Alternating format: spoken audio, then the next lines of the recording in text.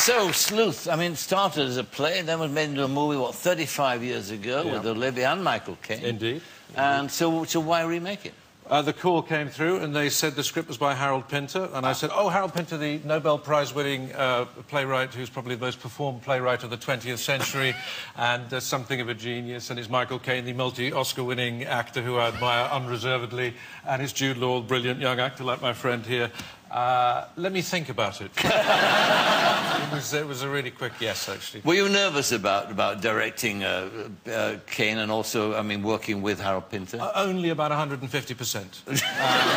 I mean, it was great to have Harold in the room. I'm not used to having people actually in the room. You know, you try and get hold of Mozart or Shakespeare for a rewrite, and they're nowhere to be found. You leave messages, they never call, they never write.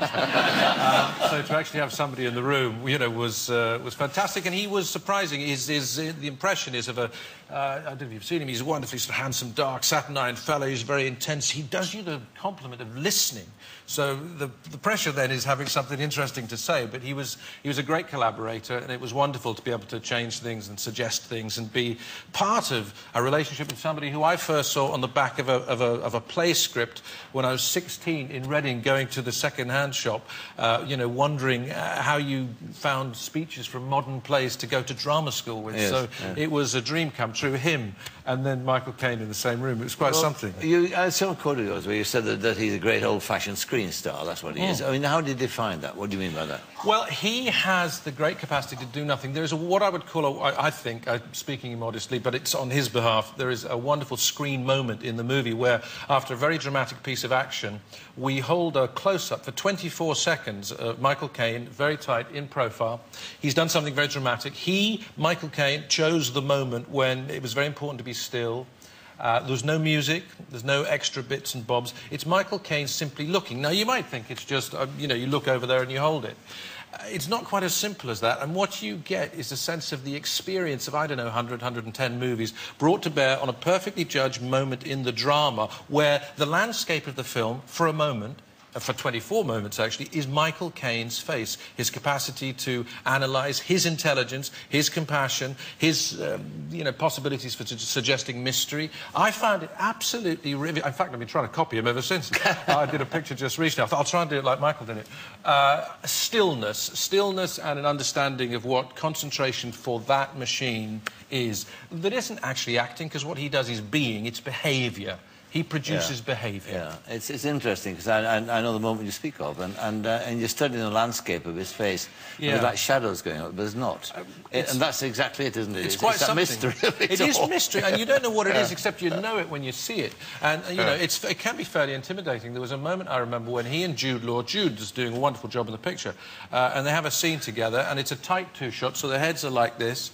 And we've been shooting for a bit, and, you know, it's a very funny picture, it's very sort of thrilling, it does all its job as a thriller and everything, but they have a very intense moment, so there are the two faces, and you know, it was one of those moments thinking, Christ, Jude Law, Michael Caine, these two great British actors, and we start the scene, and then Jude dries, which is highly unusual. He'd been very, very sort of on top of this great pro. The two of them had known it, you know, backwards for a long time.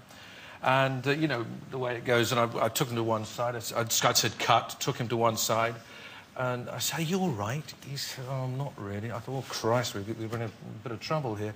I said, what is it? He said, I just realised that I was in a two-shot with Michael Caine. I said, but you've been in two shots with Michael Caine all the way through the film. He said, no, but it just hit me. It just hit me. I said, I don't know what to do. What was going through your head at that time? He said, I can't tell you. I said, go on, tell me.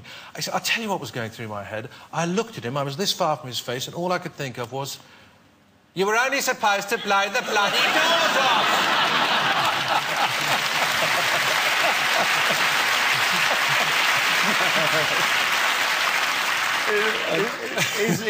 I mean, it's wonderful. I mean, it's true with Michael, isn't it? That whenever you see him, that accent immediately comes into the way he speaks, the manner that he has comes into your mind. Yeah, it does. And also for this, he's wonderfully apt for this very excellent Pinter screenplay. They were at the same school a few years apart. I didn't realise that. Both East End lads. He knows that milieu. He's a bit. I mean, mind you, he feels he could have done perhaps a bit more of it. You know, because he said, "I was in Harold's first play. Yeah, he loved me in that. I loved being in it. And I was so thrilled to get the second job. 50 years later. And the word, I tell you what, you know, I'm so sorry, it's a terrible impersonation of Michael. You do, Mike. Go on, you do, Mike. Go on, I can't do one line of my name is Michael Caine. My name is Michael Caine.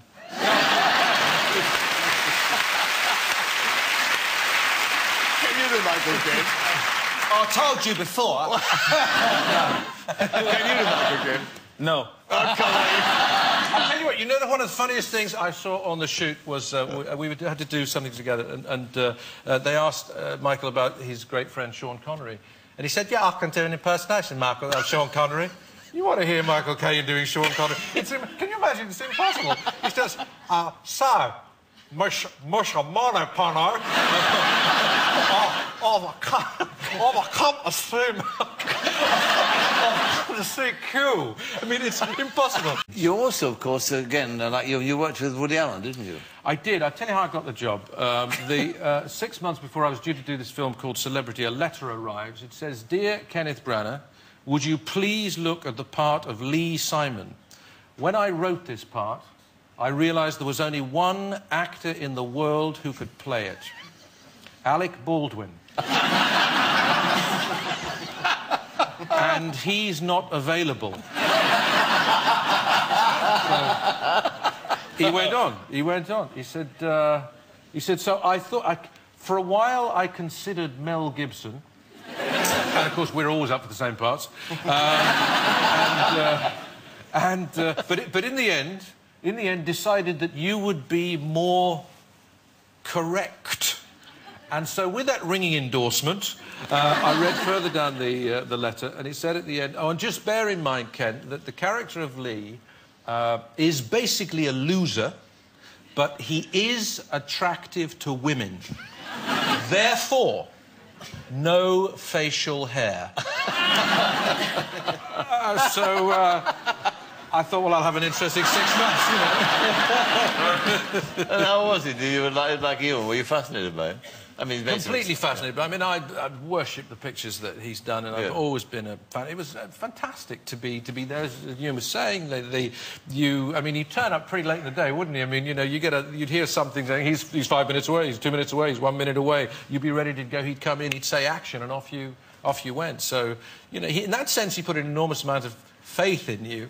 You know, when you did things like... We were in a scene in Elaine's restaurant in New York. There were 6 of us, Winona Ryder and Hank Azaria, and the camera was moving around the outside, and you just couldn't help but think, God, we're in a Woody Allen film. It's one of those shots where the camera goes around the outside of the table. It was fantastic. All right. OK, so when is Sleuth out? Next week, is it? November 23rd. Sleuth is all over the country. Right. And the following November 30th, the very following week, Magic Flute, also all over the country. So please... It's getting a general release? Yes, it is. Excellent. Yes, which I'm thrilled about. Yeah. So I hope people take a punt on it. I'm very, very proud of them both.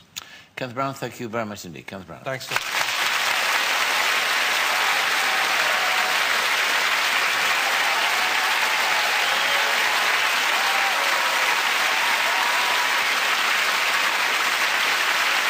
Thanks to Kenneth Branagh, to Ian McGregor, Paul Merton and K.D. Lang. From all of us here, it's a very good night.